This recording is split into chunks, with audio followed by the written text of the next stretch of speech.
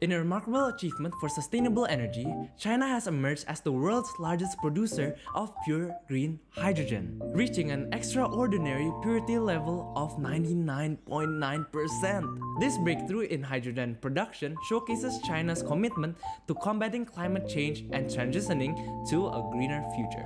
China's success in green hydrogen produced is rooted in its extensive utilization of renewable energy sources. Vast wind farms and sprawling solar fields harness the power of nature to generate clean electricity, providing the energy needed for the electrolysis process that produces the green hydrogen.